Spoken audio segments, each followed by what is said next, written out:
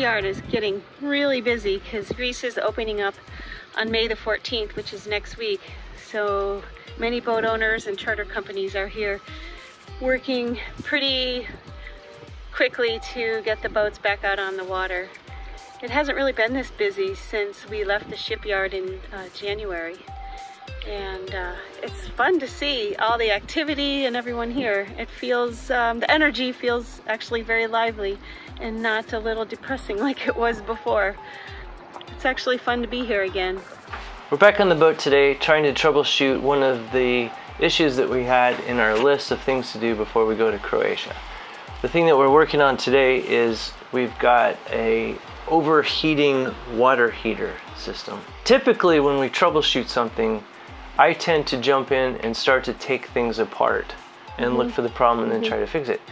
Kay, on the other end, likes to do research online or in books to try and find the problem. The first thing I do is try to find the manual online. Yeah, I don't read manuals. So anyway, between the two of us, we work out problems pretty well. Yeah. And so this morning, Kay's been working on her laptop, looking for the manual to the hot water heater that we have, and she's found it, and she's reading the manual while I'm downstairs taking things apart and causing havoc. And I think eventually we'll get the problem solved, but that's what we're working on today. So, well, today and probably many days. Kay's going to keep working on that. I'm going to show you what I've taken apart and what the system looks like. And just to let you know, the heater is an IsoTemp basic. We discovered we had a hot water heater 7 months ago when we last moved our boat to the shipyard and used the diesel engines to motor sail. During the transit, hot water was noticed in the bilge. The hot water heater wasn't listed in the sale documents when we bought the boat and wasn't seen during the survey since it was under the bed and behind a bulkhead. Here's a CAD drawing of our Arana, and we'll zoom in on the port side aft portion of the boat. We're focusing on the engine compartment and the aft berth, which are separated by a bulkhead. In the berth is a bed, and under the bed we discovered a water heater. The water heater has two ways of heating the water. The first heating method is to run the diesel engine and circulate the engine's hot coolant through the water tank.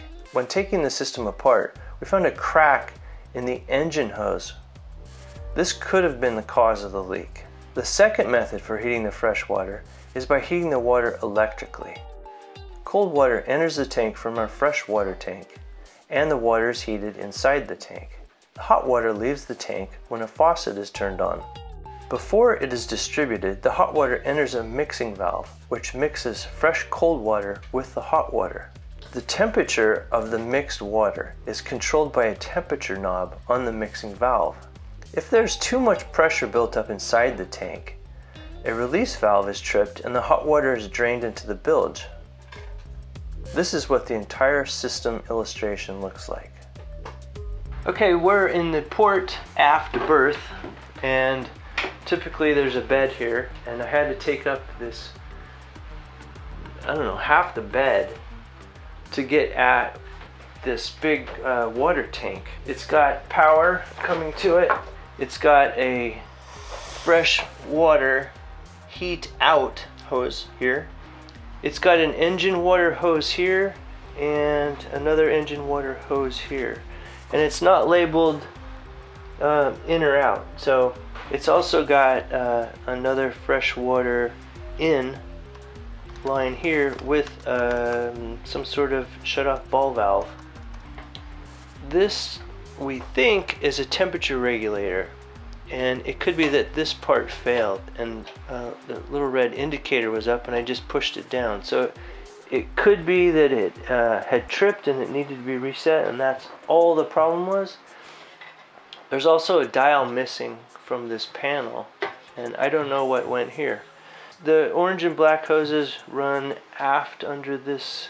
They run to the engine section of what's the bed, and the port side engine is just behind this bulkhead here.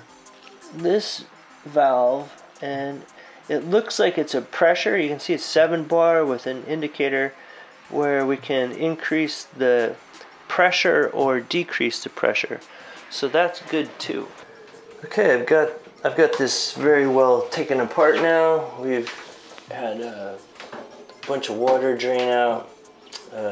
We took all the fittings apart, and we found that this little button on top of the sensor was tripped, so I pushed it back down. We also found out that this hot water, high pressure hose coming from the diesel engine had a crack in it. So now we have to replace both of these hoses. This one's not cracked, it looks fine all the way through, but if we're going to replace one, we're going to replace both of them. We've decided to replace both the high pressure valve as well as the thermal mixing valve. So this takes hot water coming in and cold water coming in and makes a mix. And you have a temperature dial on top that increases or decreases the temperature of the water. So we figured out that the problem that we're having with the system is either this valve, or this switch. And we don't know what the problem is right now because we can't test the engines outside of the water. So we're gonna have to just replace all three. The only thing that we could find for this 7-bar valve is a 6-bar valve that is going to have 2 adapters to it. And in place of this mixing valve, we have Frankenstein. So it's got adapters and adapters, which is unfortunate, but that's where we are, and that's the parts that we can find right now. So I think this might end up working better in the end. The last system was very rigid, and this will have some flexible pipe included in the system, so there won't be any stressors put on the hose. And I think part of the reason is because this piece of plastic hose was attached to this hot water through this mixing valve, and the whole thing was very rigid. And I think this was actually leaking, or it was kinked at the end or something like that. But I think there was a problem because I felt some dripping water in it at one time.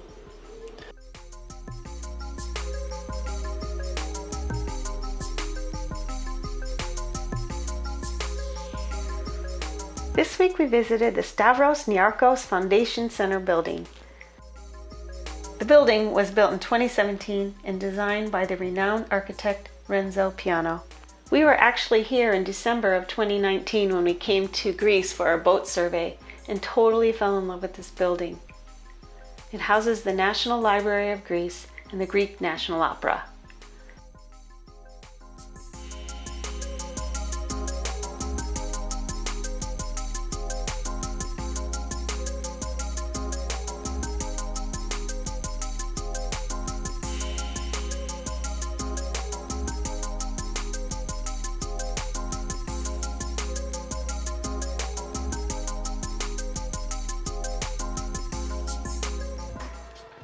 Not only is this a beautiful modern building, it has some pretty amazing public spaces, and it's a sustainable design. The building itself is powered by solar panels. The pool out front actually serves as a cooling canal, and the green roof is actually a huge public park. It slopes from the rooftop all the way down to street level.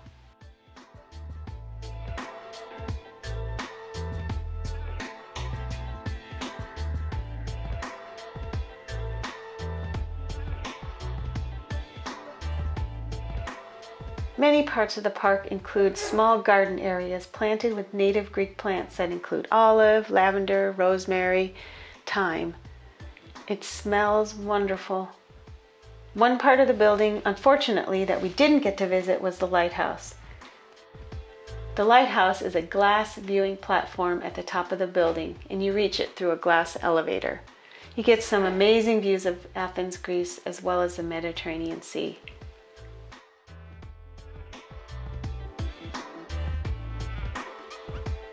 We really encourage anyone who comes to Athens, Greece, to visit this landmark public building.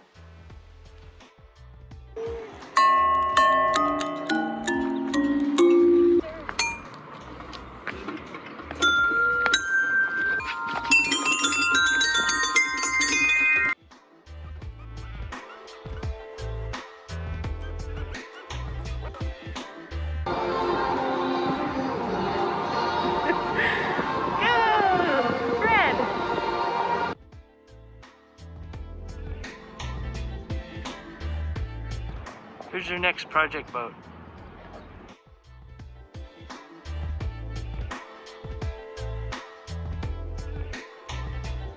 The biggest barnacles I've seen in the entire Med are on the bottom of this boat.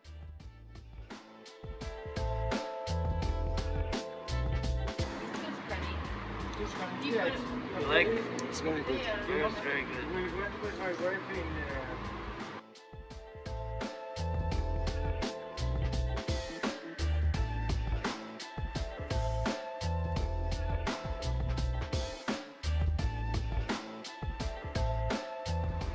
So what do you have? Now that you said meringue, now I can taste it. Yeah. I would never have known. Okay, we'll see. So tell us what this is. It's pastry, but and this is, instead of gelato, this has fruits and nuts and meringue. That's what makes it so fluffy. Wow. And thank you, Dino. Yeah, Thank you very much. Thank you. Thank you very much. Bye-bye.